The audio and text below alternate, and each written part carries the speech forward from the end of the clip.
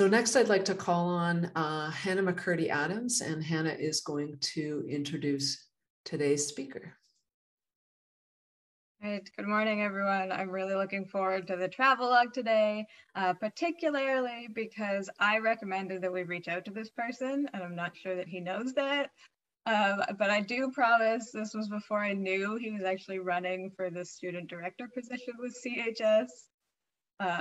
But it'll be a good series of photos for sure.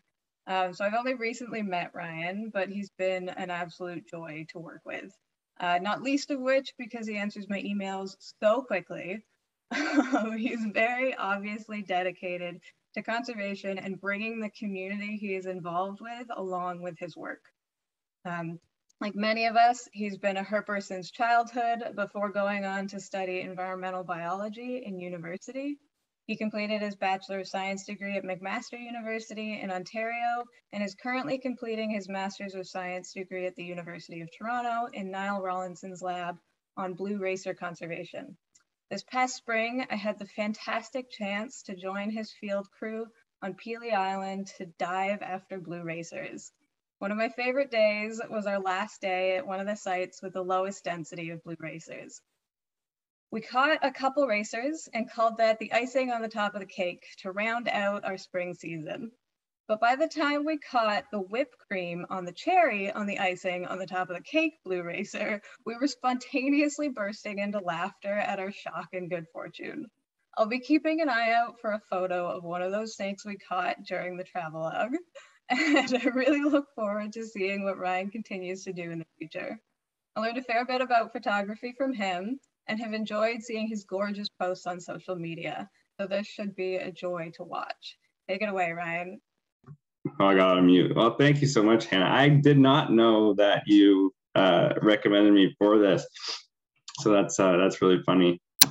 And I don't think I have a picture of that day in the travelogue, but yeah, I'll go through some other pictures for sure. Okay, present. So is this all good? Thumbs up. Perfect. Okay, so thanks everyone for coming, showing up early. I know for some of you this is early in the day, and others it's maybe getting close to lunchtime. You're wanting to eat something. So thanks for coming to listen. And thank you, Hannah, for that awesome introduction. I didn't know you were doing an introduction either, so that's so nice. And I was so glad to have you as part of the team this spring. Yeah, so I'm doing the travelogue, and it's going to be a little bit different than last year's from James and Julia, where they went abroad. And this time I'm doing something I'm calling the no travel travelogue, what the herp.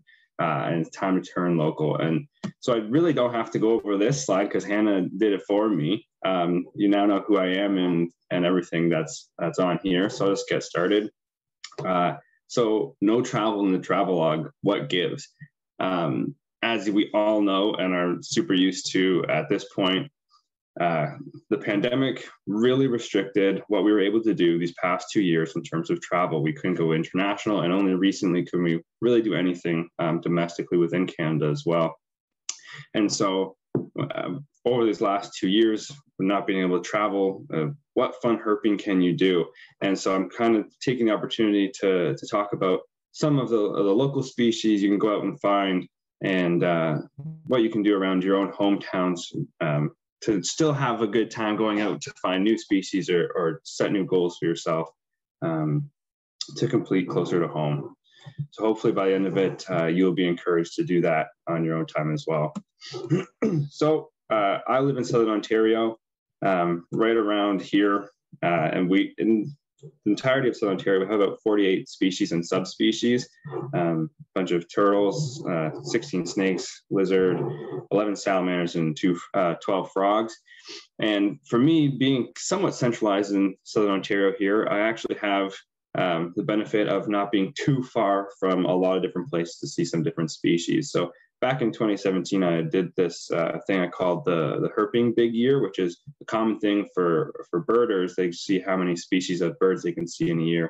And I wanted to do it for species of reptiles and amphibians. So I'd seen most of these species or subspecies before, but I still had a whole bunch of goals that I wanted to set up for seeing more of these species and see them in specific areas. So I set this boundary of where I wanted to search and came up with a series of goals. And so here I wanted to see a queen snake hibernacula that I suspected for a long time. I wanted to see another Carolinian gray rat snake, specifically one that wasn't radio tracked, because I had helped a few times with that, and I wanted to find one on my own. I wanted to see an eastern hognose snake in March. I thought that was a little bit of an ambitious goal because it's not always so warm in March, but we had some warm springs last 2 years, so I decided to put that one up there and challenge myself. I want to see a Butler's garter snake in the disjunctive population at Luther Marsh, revisit a wood turtle population that I got to do some volunteering with nesting stuff at about 5 years ago. And I wanted to see a local mud puppy population as well. And if any of you have gotten the chance to go out to Oxford Mills, it's the only place where I had seen mud puppies before, and it's where Fred runs the mud puppy nights, and it's absolutely incredible. And so if you get a chance, you should definitely go do that. But for me, that's over 5 hours away. So I definitely wanted to find one that was a little closer to home, where I could see them a little more readily. And then last goal was a special salamander. And I'm not going to say exactly what it was because you just have to see it in a second. But on top of all this, the most important thing, of course, is just to have fun with it. If you're not having fun, what are you doing, right? So we all love to do this. So let's get out and do what we love to do. As the pandemic kind of started in March, here in Ontario, we were already getting limited on where we can go and what we could do. So as soon as the sun hit and it was warm enough, I was out there. I wanted to see my scaly friends. And so I went to this local nature reserve. I took my girlfriend, who's terrified of snakes, by the way. And we saw a bunch of garter snakes and a couple of red bellies and brown snakes. But what I was super excited to see was clusters of northern ribbon snakes. And there was a bunch basking on the trail. You can see in the one picture on the left there, me holding a handful. There's this vernal pool where they kind of hibernate around the edges of it. And so they were actually trying to form like a mating ball on the trail. So I had to move them over. There's lots of bikers and walkers and stuff. And it was so cool to see that and to see my girlfriend's reaction as I asked her to take this picture for me. And I also had one of the great things about herping, those impromptu education sessions. A young family with a boy who was about 4 years old came by and was absolutely elated to see snakes out in the wild and be able to see them up close. So that was really awesome.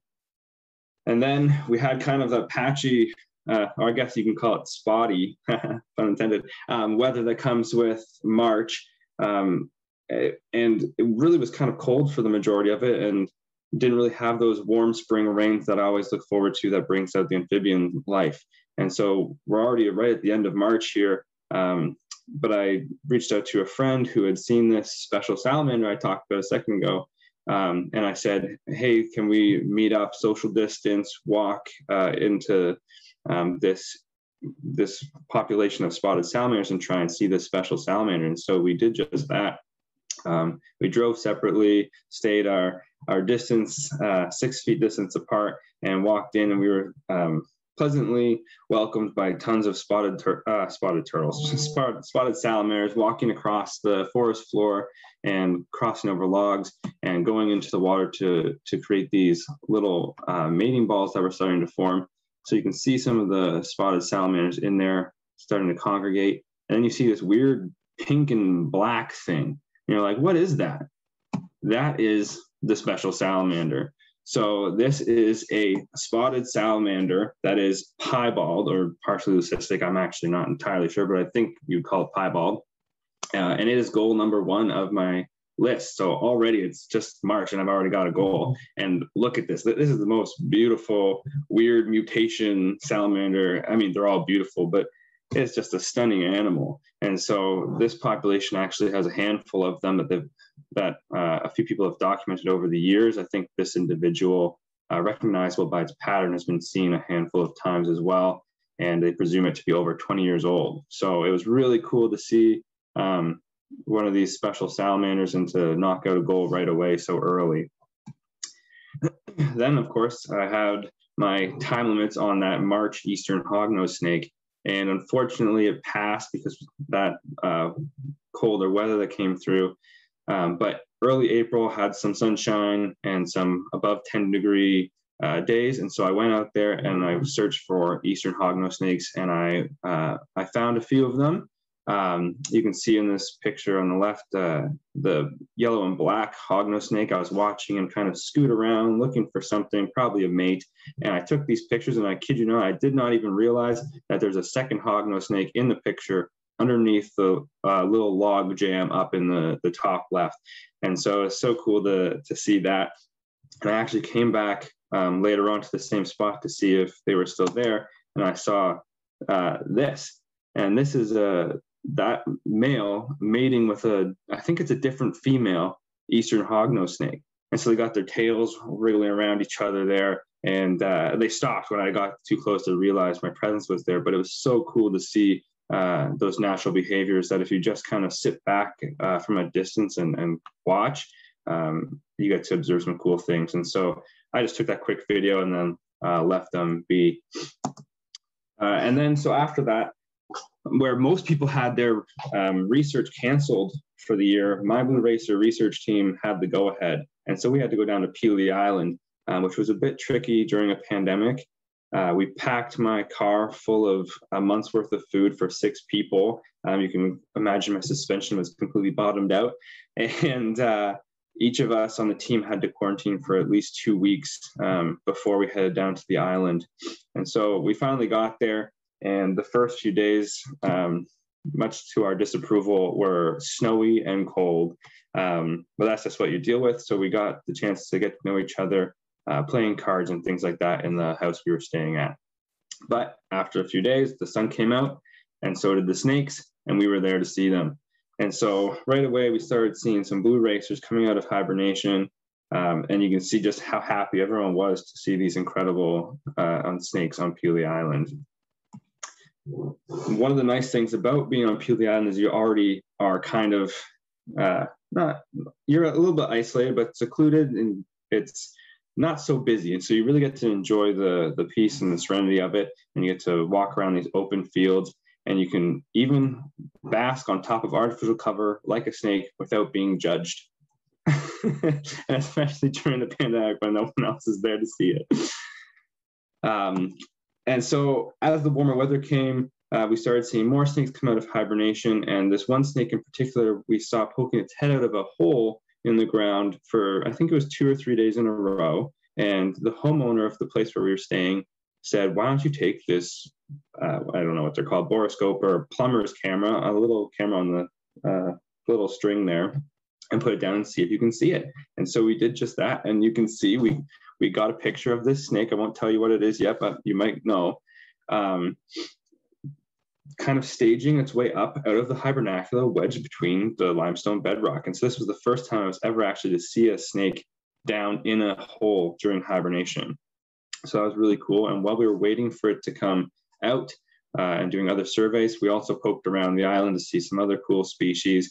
I got to recognize the plants. We saw some prickly pear cactus and honestly fields of Ontario's flower, the trillium, pink and white stages. And then we saw these absolutely adorable little Fs of the red spotted newts. And they are a little bit darker here. Typically they're red, but on Hélice Island, they're often quite dark like this.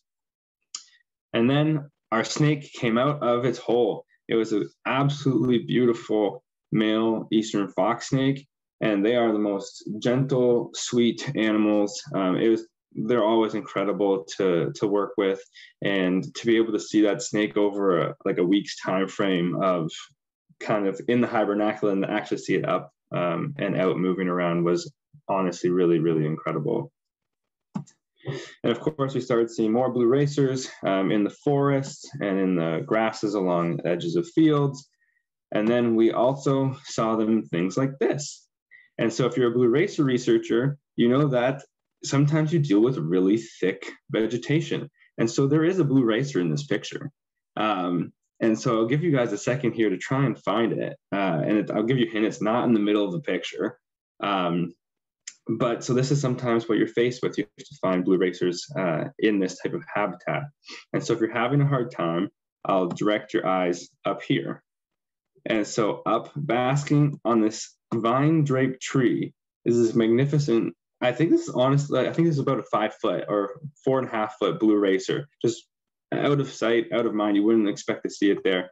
But it's just incredible to see how they use their environment to evade predators and what they do to kind of maneuver around. So that was the end of the Peely Island. We cracked a few beers and said our goodbyes to our local friend that we made and quarantined with for a whole month down on the island.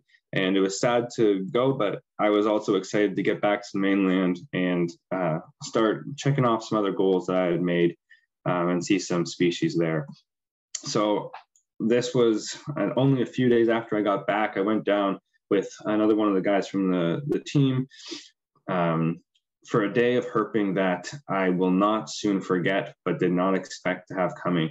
And so I went to some old stomping grounds and first of all, saw this beautiful site, which is a freshly prescribed burned grassland. And I love habitat restoration. Those of you who know me, it's one of my favorite things. So to see this was absolutely incredible. It was very beneficial for the species. And it was nice to see, especially because it was so cloudy and a lot of herps weren't going to come out until sun started peeking through. And as soon as it did, we started seeing snakes. So we wanted to get my friend wanted to see some eastern hognose snakes, and we did just that. I think we saw 7 of these guys in total. We had this beautiful female first thing in the morning. She had just came out of that clump of grass. You can see her body still, back end of her body still in there.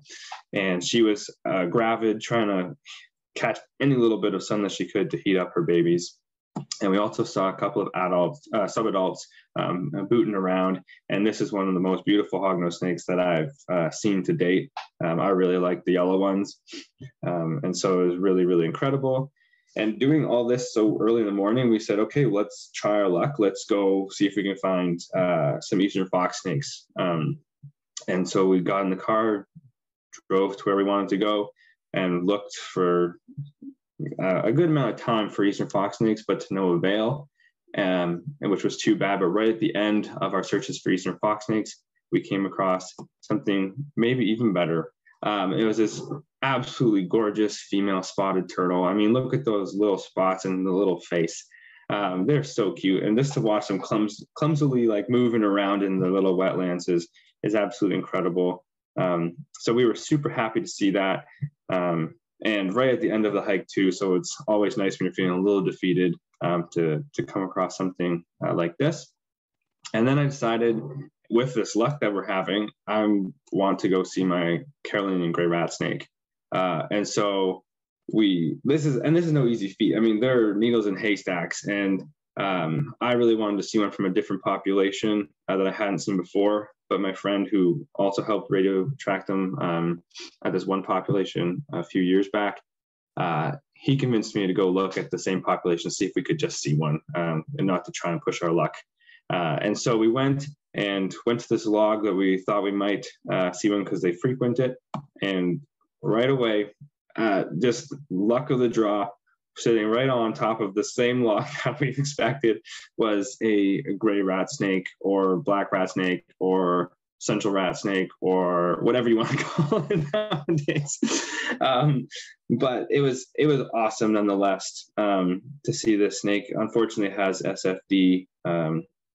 You can see by the face there, it's got that cloudiness, and it was missing an eye. But it was really incredible to see that snake and to be so lucky to see it so quickly. And so you'd think that was already the most incredible day. And so you'd think we'd be done, but no, on the way home, we saw queen snakes.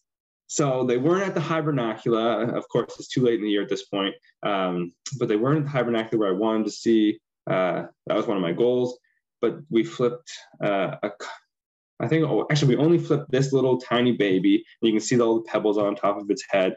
And probably the cutest snake you're ever going to see. But we also found a few adults that were basking in the branches above the water along this creek edge as well. So that was one of the best days I had, and I will not forget that day. And then, of course, I was back home with all the Zoom meetings that we're all so used to now, and doing data input and things like that. So I would poke out from time to time to some of the local areas. I'd see more of the northern ribbon snakes, like in the top left. I also got some new species for the year, which is the northern ringneck snake in the top right, the eastern milk snake in the bottom right. And I even caught the tail end of the gray tree frog breeding season. I my fault, missed a good chunk of it. And so it was cool to see one of these guys actually in the daytime. I usually only see them at night at one of the local ponds. And I saw something else that was really unique. This milk snake is not gravid. Those are not eggs. That is another snake in its belly. And so I didn't get to actually witness the snake eating another snake. I didn't even know it was had a full belly when I first picked it up. But I flipped a piece of cover and saw a milk snake underneath it. I picked it up and I realized it had all those bumps in it. And so I was like, this snake's too small to be gravid. And so I took a picture and sent it to a friend and asked, I said, what's going on here? And it's another snake that's basically too big for the milk snake's belly. And it creates those little kinks, those bumps all the way down because it doesn't actually fit. So it's just stuffed in the milk snake's belly. So that was really cool. Okay, so I only had 2 goals for the year. So I wanted to get another goal off my list. I wanted to go see Luther's Marsh Butler's garter snakes. I went out with my friend Sterling in search of them. The forecast looked great. The weather was good at the start. We saw a couple garter snakes, got really excited, thought they were going to be Butlers, and turned out to be Easterns. Still awesome, but not what we were looking for. And we saw plenty of dragonflies that were saving grace for all the mosquitoes and deer flies that were attacking us, and they were swarming around us, picking them off. But unfortunately, it started raining, so we had to abandon all searching of the snakes. And so instead of wasting a whole trip out to Luther Marsh, we decided to go look for some frogs. And we weren't really finding anything, which was kind of odd, until we got to this one stretch of road. We started seeing some green frogs and mink frogs. And my friend Sterling says to me, he says, there's a blue mink frog in this ditch. And I said, no, there's not. No way. And he says, yeah, look, come look. So I went and looked, took a quick glance, and I said, no, it's not blue. And he said, yeah, dude, look, it's blue. And so I took another close look, and he was right.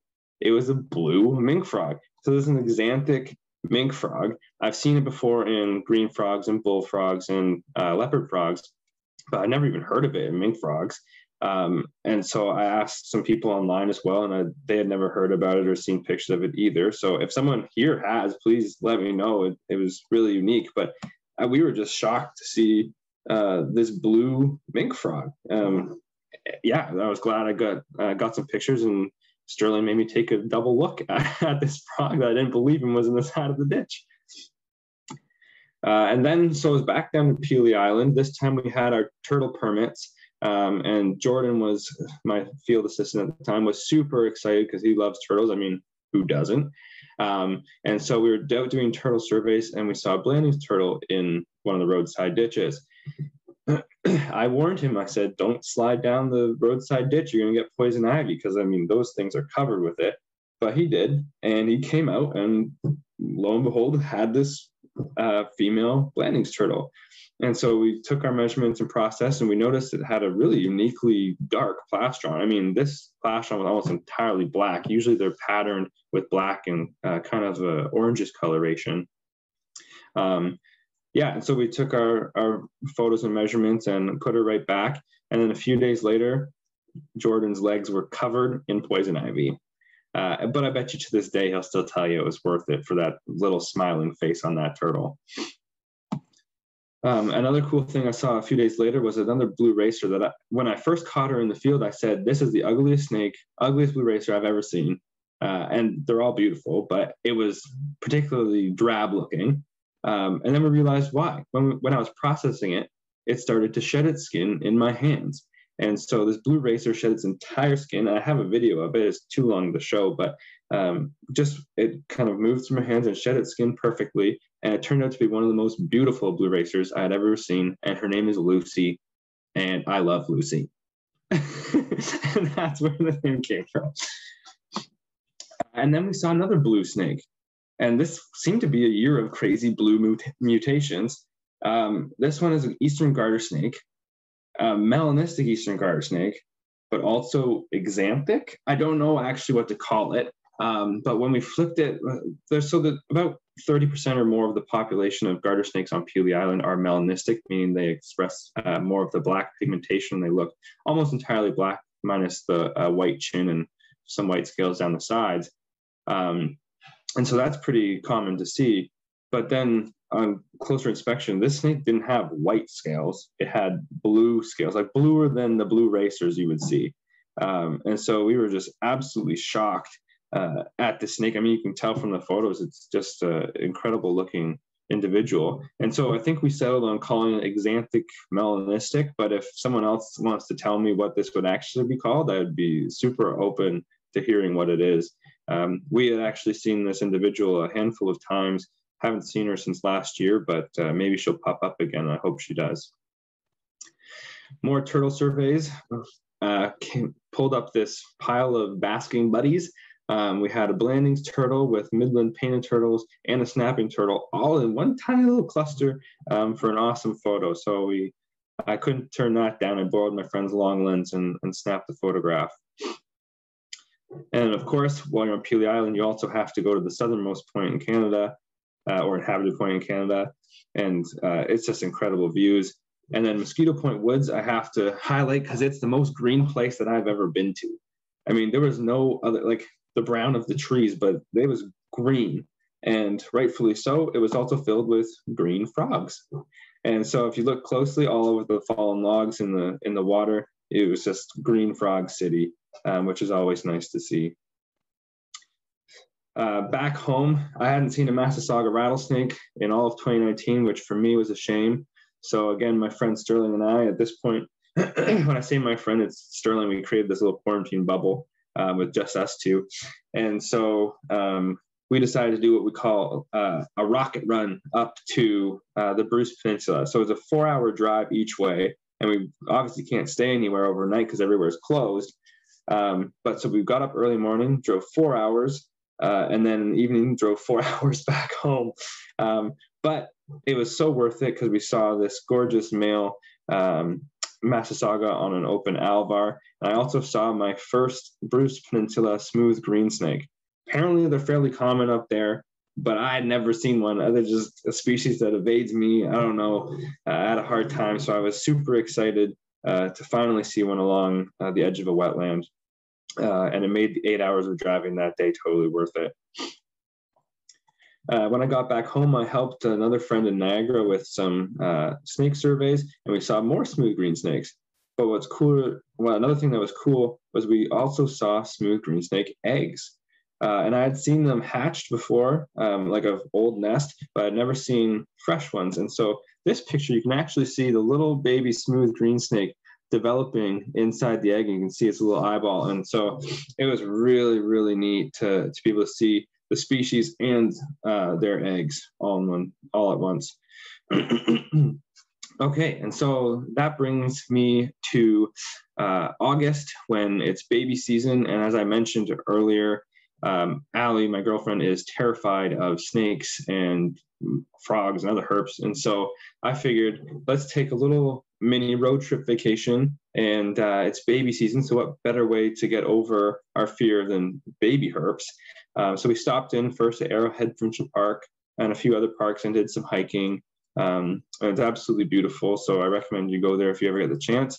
And then to get over our fear of herps, we started with baby turtles. There's no better way to do that. So my best friend Taylor from Scales met up with us with a freshly hatched clutch, I think actually 2 clutches of snapping turtles. And we got to help them release them back into a roadside wetland. And I mean, look at Allie's face. She's so happy. And this was the turning point. this was good news for me. So we got to help some baby turtles and start to appreciate reptiles just a little bit more. And we also did some more walking at, I think this was Torrance Barrens. I got to show Allie some ecosystems, the rock barrens and bogs that she hadn't been able to see before. And we also got to see some 5-line skinks that were scurrying around. They're fast little guys, but this adult female kept on poking up on top of this one log, so I was able to grab a picture of her. And then they also had their babies that had freshly hatched. So I got a picture of this little hatchling 5-line skink with a stunning blue tail that you get to see right as soon as they hatch, and they start to lose as they get older, especially the males. But then a few days later, we went out with Taylor again to do some Massasauga surveys, and we were looking for neonates, clutches of baby Massasaugas. And so this is the kind of area that they are born in. It's called a gestation site. The females use those big table rocks to hide underneath, and they bask all around them all summer long until they're ready to give birth to these little guys. And so we were able to see a couple of little babies. I think there's 2, maybe 3 neonates in this picture just basking together underneath some vegetation.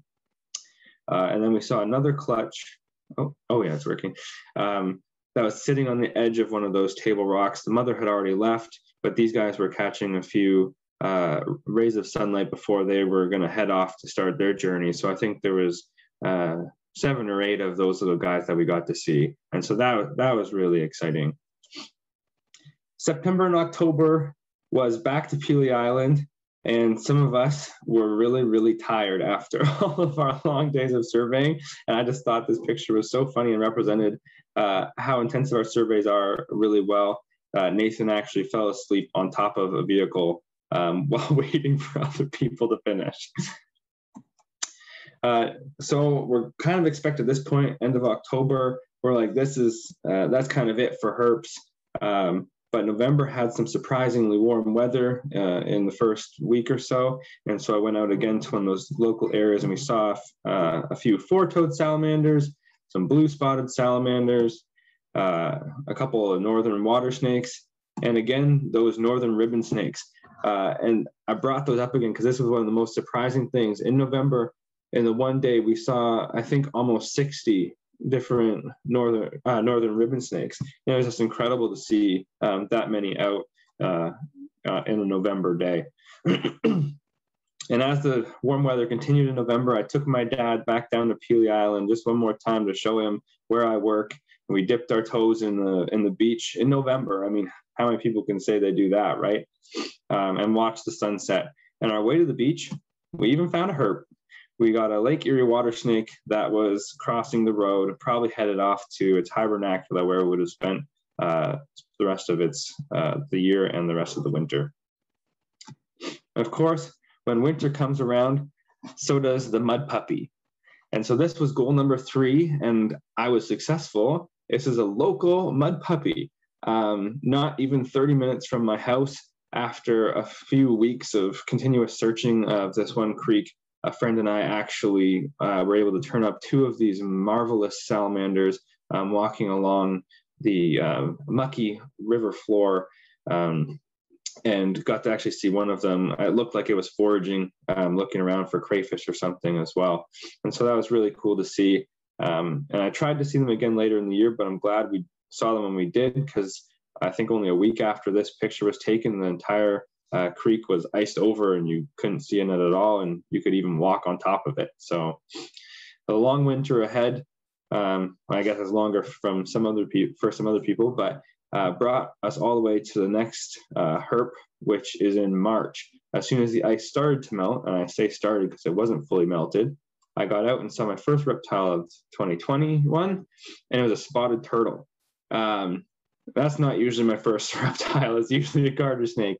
So I was super excited. And what was the coolest thing about these observations were, you can see in the picture on the left, the turtle basking on a little grass island, but on the top of the picture, you can still see the ice that's covering a lot of the water. So almost half of the water body there was still iced over. And these turtles, cold tolerant little guys, were out basking nonetheless. And then, well, I guess I shouldn't show the picture. Oh, well, too late. I got my queen snake hibernacula. I didn't, so in previous years, I had this suspected spot where I thought they might hibernate, but I've tried several times in April, and I could never find them there or using what I expect to be hibernacula. And this time I decided to go in March. I thought it's probably too early, but why not? Let's give it a shot. Mid-March, went to this location where I had frequented many times before. And lo and behold, not one, not two, there was actually 4 queen snakes, all right around on this little shrub on the edge of the water. So you can see 2 here, one heading towards the back, one sitting in the middle, and there was 2 on the other side. And I got to just sit and watch them. And one of them actually went down one of the holes that are at the base of that tree, and I watched it go back into its hibernacula. Another fun thing about this is I saw a 5th queen snake that I didn't expect at another little entrance to hibernacula, but this snake was almost entirely under one single leaf. So I was just glad, honestly, that I didn't step on it. And it goes to show you have to be so careful and observant when you're looking for these things, not to disrupt anything or to harm anything. So this snake, I didn't bother at all, I just left it under its leaf, but it was honestly like this far, a couple inches from another hole that I expect to be another hibernacula. So I'm going to go back and check that maybe next year. And I said to myself, okay, if the queen snakes are out, the ribbon snakes are out. And now you've seen quite a few ribbon snake pictures, but this one's interesting because I followed this male to this. And it's a mating congregation of northern ribbon snakes. And so you can see the female is the one sticking her head up from underneath that rock, looks really straight, and her face is a bit blurry. And there's 8 or 9 males all around her that clearly have noticed my presence and are wondering what's going on. But they quickly restarted frantically looking for the receptive female. And you can even see a male coming in from the back on the top of the picture. And so that actually might be the male that I followed. So it's really cool to see that happening as well. And the warm weather of that day continued and brought rains in the night. And so I stuck around, busted out my headlamp, as every herper has a headlamp, at least one in their car. And so I started seeing salamanders and frogs right away. We got blue-spotted salamanders crossing the path, I think 4 toads. I got green frogs and bullfrogs. We had spring peepers, wood frogs, you name it. Everything was out. End of March, or close to the end of March, spring warm rains. The amphibian life is just incredible to witness. We also saw the unisexual salamanders that we got to hear a talk on at the beginning of the conference, and the Jefferson salamanders as well. And then this is already close to the end of March, and I said, well, this is my last chance really of the year of the pandemic to try and get my goal of this March eastern hognose snake. And so the weather wasn't perfect. It wasn't where I wanted it to be, but I said, it's March 30th or 31st at this point, and I said, I'm going to give it a shot. I'm going to go down and try and find the eastern hognose snake in March. And I'm so glad that I did, because one of the last few days, this little guy that came out of his hibernacula was halfway out when I saw him, coming out into this low bush, and I got to watch him just kind of nose around and coil up and just bask in the first few rays of sun that I'd seen since he had gone down the last fall. And so I was just in pure bliss, sitting down, mutual respect with this animal, just watching each other, and then I left it be just coiled up in its little bush there. And I got my goal number 5. So now we're really getting through the list here. And we got a few right away in this early 2021. There's only 2 left. And so the other ones had to wait because I was back down to Pelee Island, where we saw some smallmouth salamanders in the early spring. We saw American toads all over the forest floor, and sometimes while we were doing snake surveys as well. And then I saw this really unique blue racer, and actually Hannah caught this one. So this is, oh, so I do have a snake from that day. Yay. So this is one of those, I think this one would have been the cherry on the cake or something. I can't remember. But so in addition to being one of those awesome snakes, this blue racer was not blue.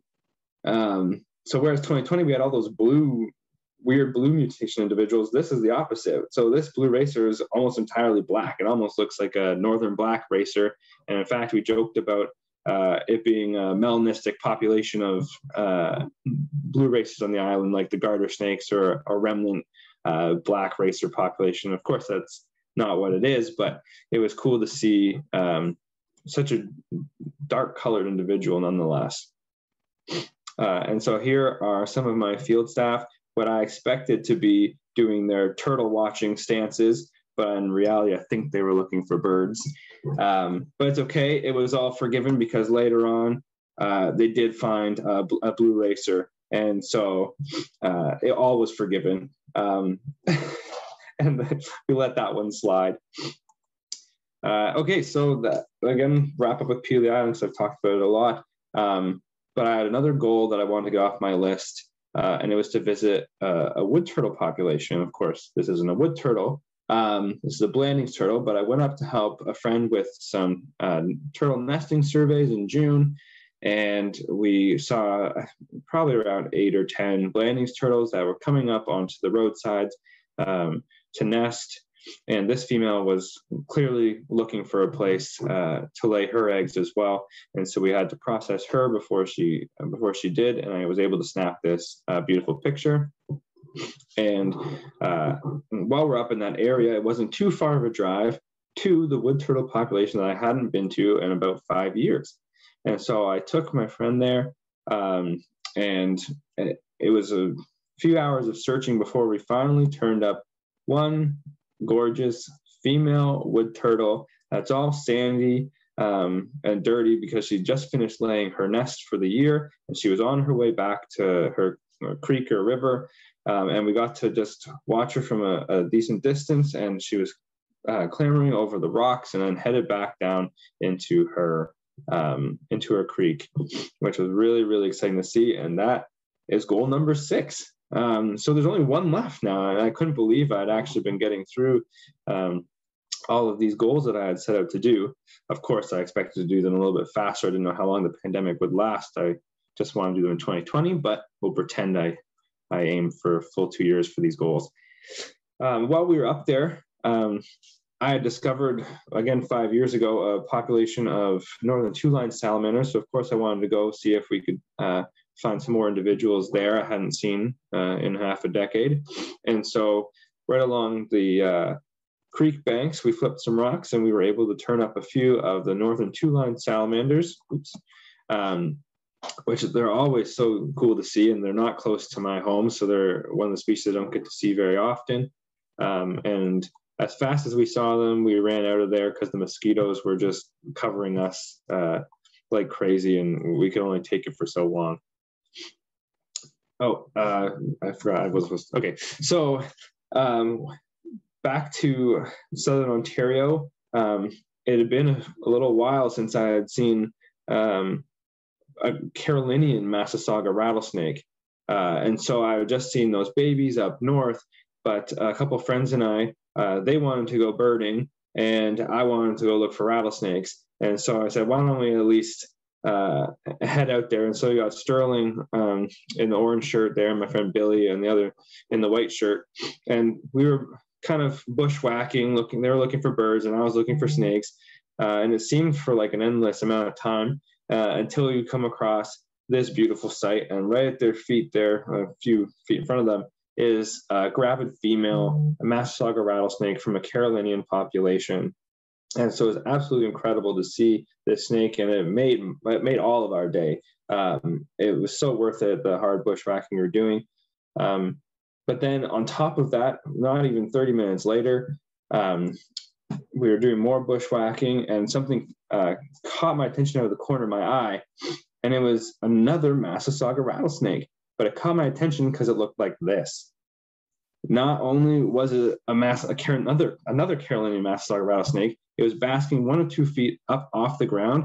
And I kid you not, this picture doesn't do it justice. It looked like a freshly polished loonie. like it was shining gold yellow rattlesnake. So it was absolutely incredible to see. And the best part of it was, like the gravid female, it didn't move a muscle. We got to take out pictures of it sitting up on top of its little basking spot there, and then just let it be. So that was so incredible. And it made that trip more than worth it. It was one of the best snakes I had seen that year, I think, this year. And so, of course, I have my last goal left, my Luther's Marsh Butler's Garter snake. And so I haven't been able to go out in the field too much this summer because I've been busy doing my master's work and a bunch of other stuff. And so I did make one trip out to Luther's Marsh, and this time I found nothing. I still haven't got my Luther's Marsh Butler's Garter snake, but that's okay. I'm actually happy about that because it gives me something to, another thing to strive for this fall. And if I don't get it this fall, I can always try again next year. And that's the beautiful thing about setting up these goals, is you don't have to get every one of them. You can just enjoy the time you had in the field with good company and seeing the herps that we love. And so I've got another goal to look forward to, and I'm definitely going to set up more goals for next year. So I hope that this talk has kind of encouraged some of you to maybe do the same in your local areas. And so what I want to end with is just kind of giving you some ideas of what you can do for herping locally. And so, of course, you first want to look at what local species you have, or maybe if you've seen the local species, what populations you have in different areas. And specifically, I encourage you to think about if there's any species or areas that are lacking information that you can help provide knowledge gaps for. So like that queen snake hibernacula, for me, that's one that we had no idea where they hibernated at that site. And so I really wanted to set that goal to be able to report that and contribute to that population. So things like that, maybe a place where a certain species hasn't been seen for a long time, you can go out and search for that or something. Just give it a little bit of thought. And the winter time, as unherpable as it is, it's a good time to research and plan and set up these goals for the next year. And the most important thing I want to leave with is to remember just to get out in nature, have some fun, and you really never know what you might come across when you're trying to get those goals that you did set up. Yeah, and so that's what I'm going to leave with. I don't think I have time. I did try and add a little bit of travel in. I was going to show a Pennsylvania weekend camping trip, but I guess I'll leave that for now and open up to questions. Unless we do have a little bit more time, I'd show these pictures. But that is my Travelogue talk. Thank you, Ryan. That was gorgeous. We do actually have to till 12:15. There are some questions, and there's been a ton of chat activity. But do you think you could do it within the 15 minutes? I can do it in 3 if I speed through. Perfect. Do it. Okay. So this is all from one weekend trip to Pennsylvania before COVID, and hopefully it inspires you to do a little bit more travel herping as well. And I chose Pennsylvania out of all my herp trips because it's still kind of local. It wasn't that far. I actually drove farther for some of the species that you saw in my presentation than I did for this one. It was only a 4 hours drive. And right away, when we got to our campsite, we started searching the local creeks, and we were finding spring salamanders, northern two-line salamanders, dusky salamanders galore, redback salamanders. This one, the northern slimy salamander, which is a species that we don't have in Canada. And my favorite from the first day was the long-tailed salamander. And I kid you not, these guys look like they're a little kid's toy, like a rubber orange salamander. They're incredible, and they're just south of the border. So it's really cool to see those. And then, of course, being a snake guy, I definitely wanted to see some timber rattlesnakes, which is a species we used to have in Canada. We don't anymore. And so I got some tips from some local friends in Pennsylvania, and I went out, and I have to tell this story because it's kind of exciting. I was scaling this edge of a mountain, I guess. It's more like a hill mountain. It wasn't too steep that it was dangerous. But anyways, I was pretty much climbing up this hillside, and I poked my head over this top ledge as I was climbing up, and all I heard was this crazy rattling noise. And it was a pile of my first timber rattlesnakes that I ever got to see. And so this picture doesn't show them all. I think there was 8 of them. Most of them were black, like these individuals, and some of them were peering over the edge of that overhang that I told you I kind of peeked over. And so my heart was filled with adrenaline and excitement to see these snakes, because of course it had been a long time goal of mine. We were also searching riparian edges and some of the rivers, and in particular in the rivers we were searching for this. This is an eastern hellbender, and this individual was around the 2-foot mark, and we actually saw 4 of them. This one we I guess spooked it. It swam out from some of the rocks that we were walking beside, and so we got to see this incredible species of aquatic salamander. It's the only species that's bigger than the mud puppies that we have, and so that was really cool to see. And we also, in one of the feeding creeks, got to see the northern red salamander, which is another one of those salamanders that look like a toy. I mean, bright red, and they have like a little French mustache, which is something I love about them. They got the little black mustache on the upper lip. And so it was really cool to see such a vibrantly colored salamander. And we also got to see northern copperheads, which is the first time I had ever seen them. And they blend into the leaf litter like nothing else. And we also got to see baby timber rattlesnakes and some beautiful yellow and black ones, and black racer as well. And so that's my very quick summary of the Pennsylvania local herping. That was awesome. The chat agrees with me that was absolutely worth it. Thank you. Welcome. You've got, so I don't think you've been able to see the chat through, but there have been so many comments about how gorgeous your photos are and how wonderful the species you found and amazing the diversity you found. And I pulled out a few. We'll see how many we can get through, but I'll jump back to the beginning. So when you were showing us the photo on your laptop of a borescope going into seeing the fox snake underground, yeah. Pam actually said that Steve Marks is going to use that photo for the next Great Canadian Herp Quiz. So you can pass that along. And then next so yes, so many compliments of the gorgeous photos. I can't even go over them. But at one point you were looking at the baby queen snake that you flipped. And so Damien's question was, what was your rocks flipped to queen snake found ratio? You know what, Damien? It's funny. I think I only flipped like 2 rocks.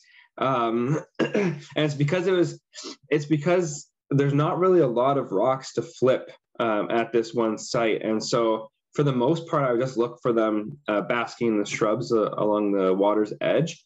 And it was just one of those areas where I'd seen queen snakes before. And so I just gave one of the small rocks a flip, and I was shocked to actually see one underneath it. And to see a little baby was just enthralling. So I guess 50%. Okay, I don't know if we wanted to know that answer. That's awesome. And then, so a little later on, you were showing a photo of the Blandings turtle with the really, really dark plastron. And Scott was saying that the high iron in the water makes them go purple to black. Huh. And your melanistic xanthic garter snake, you've got agreement from Steve that it is xanthic and melanistic. You nailed it. Were there white scales under the chin? No, all blue. What the heck? I don't know. It was a weird snake. And so then there's a question later on that I'm just going to tweak a little bit from Gabrielle, but what do you do with your sightings, particularly of those rare ones? Do you submit them somewhere, or how do you handle that? Yeah, so all of the rare sightings go into an NHIC report at the end of the year. A few of my friends use iNaturalist a lot for the common species as well. I tend to not use iNaturalist a lot. For the common species, I will. but for the rare stuff, I send it to NHIC directly. And yeah, for those of you outside of Ontario, the NHIC is the Ontario Natural Heritage Information Centre. It's the provincial conservation data center that hosts all of the rare and specially protected locations for species. And each province, I believe, has their own conservation data center. But if you were to submit those rare sightings to iNaturalist, which was what the original question was about, though the NHIC does have an iNaturalist project that automatically picks them up. But either way, they do get in to be helpful for science, which is awesome. Okay, then next there's a bit of a conversation around spotted turtles. So you were talking about them being cold tolerant. There was a patch of ice in the pond you found them in. So Damien has said, yeah, they're cold tolerant, but their range stretches to Florida. And it's such an incredible range compared to the Great Lakes exclusive Blandings turtle. And then Megan was saying that she has eye button data from her master's degree showing hibernating spotties basking in January on the odd sunny warm day. Whoa, that's cool. And then Scott has had spotties basking on a small snowbank, even closer to the frozen water, as well as Steve. And then I'm so very sorry, we have some pedantic folks. I believe on one of your wood turtle slides, you had called them graptemies and they're actually gliptemies. I'm just passing it on from Damien. That's fair. I should have checked them honestly when I was writing, and I didn't even look at them up. I just kind of typed it in from memory. So I figured one would slip in. I'm embarrassed that it's that one, but thanks, Damien. It's okay. I forgive you.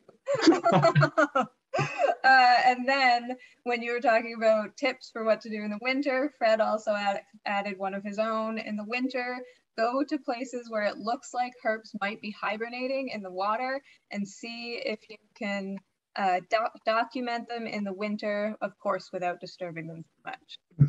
Yeah, and that works for the frogs too. It's not just the salamander's mud puppy. Mm-hmm. Okay, and then so many thanks, wonderful Travelogue. We are enjoying our emoji chat for sure, so many hearts. And then what kind of, so Daphne, sorry if I mispronounced your name, what kind of camera and zoom are you using? So for some of the photos, it changed. So right now I have, actually it's right here, I have my big fancy DSLR camera. I'm a Canon guy, so I have that one. In terms of zoom, it really depends. Sometimes I like for especially that little baby queen snake, you gotta get really close up. So I have like a big macro lens, which allows me to stay far enough back from the animal and still get a very up close picture. And then I borrowed my friend's lenses. That was like one of those really big zoom telephotos, 150 to 500 millimeters for some of those far away shots where you don't want to disturb anything. And then some of them are just like your classic portrait lenses that show a little bit of everything. Right, and it's hilarious to watch some of the crew walk around in the field covered in their camera gear. It doesn't work on racer surveys. You can't really do it. No. Darlene is saying that Steve and they would love to include the blue mink frog in their blue frog study. I have a feeling you know what that means. Yep, that can definitely happen for sure. And Gabrielle, sorry I didn't catch this earlier, thanking you for answering what you do to submit your herps. They're saying the ribbon snakes are not doing well. They should definitely be documented so we can add them to the CSIC data, CSIC being the Committee on the Status of Endangered Wildlife in Canada, I hope. And they assess our species for the species at risk lists that governments may take up and list. They often follow the advice of CSIC. And then Damien's saying down east. Oh yes, it's a full Atlantic data conservation center in the east. It's not by province. And then more thanks. And I don't see anything else. Sorry, I should have offered. You could have raised your hand, but I don't see any hands.